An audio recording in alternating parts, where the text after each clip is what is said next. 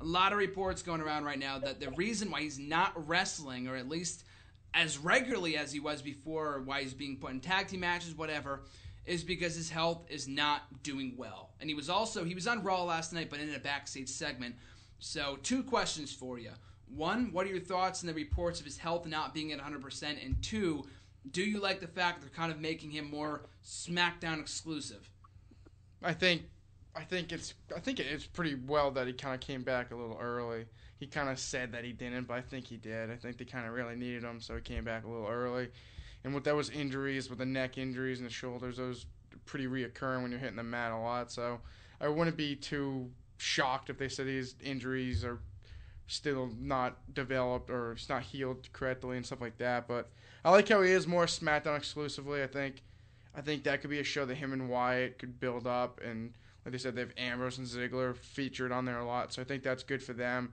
Kind of like a second brand. Like they did that with SmackDown a lot back when they had the brands, but like the Rey Mysterios and Orton and Batista and Undertaker is kind of like their own show. I like how they're doing that with Bryan and Wyatt, because we don't really see Wyatt on Raw a lot either. So I think it's good for them. It kind of deteriorates them a little bit because not that many people watch SmackDown, but I think it's good for them to kind of like build the show up themselves. But if his health's not there, then they kind of have to blemish, like kind of like patch up him and make him in tag team match so he's not out there all the time. But I think if he has to tone it down, then he has to tone it down.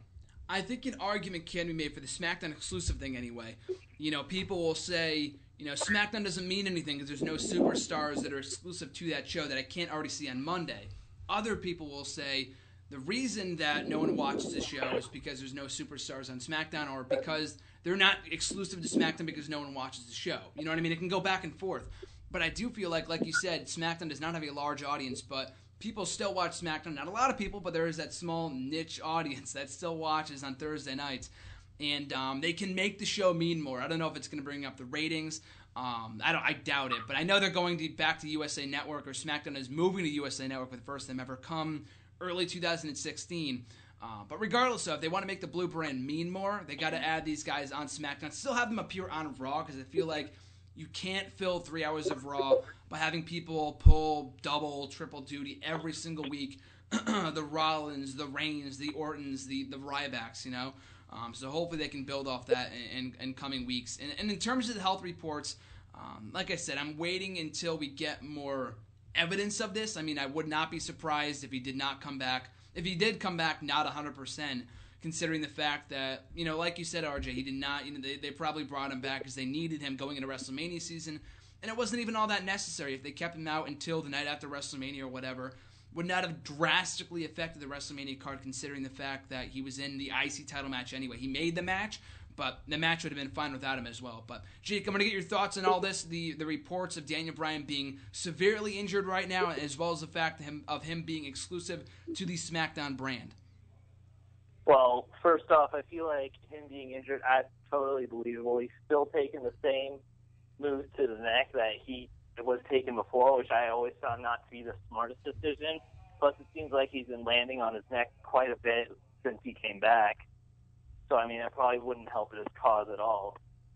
And then about him on SmackDown more, I feel like that could legitimize the brand more with the Yes movement, because there's a lot of people who want to chant Yes, so maybe making him exclusively SmackDown might make people tune in more, because once they realize, oh, Daniel Bryan's not on SmackDown, not on Raw, they might start to tune in more. I mean, like he said, I mean, if you put more of like some of the more over mid-card guys like Ziggler or,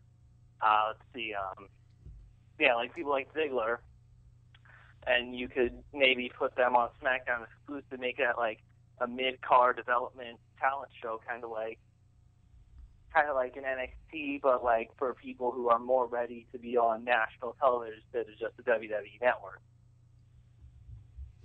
No, I absolutely agree. I feel like that's what SmackDown was all about. I don't know how many years ago, 10, not 15, maybe around 10 years ago, during the days where like the tag team division was at its hottest and they were building up new stars over on SmackDown.